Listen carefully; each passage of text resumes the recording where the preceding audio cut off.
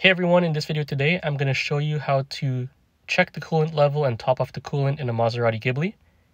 Look for the hood latch here, pull on it, then check under the hood, pull on this yellow latch sideways, and push the hood up. The coolant tank is on the driver's side of the engine, and it has two caps. Turn this cap counterclockwise. Look inside to see the level indicator. Currently, it is below minimum. You could potentially check the level on the side of the coolant reservoir by looking at the max and min levels, but given that this is a bit faded, it is a bit hard to see through unless you shine a flashlight through it. The second cap does not have a level inside it. Pour the coolant into this first cap as shown. This is Pentafrost SF. It is a pink coolant, otherwise you can use Mopar purple. After topping off, the coolant level is just above the minimum mark. You can see it's shiny there. That's it. That's how you do it.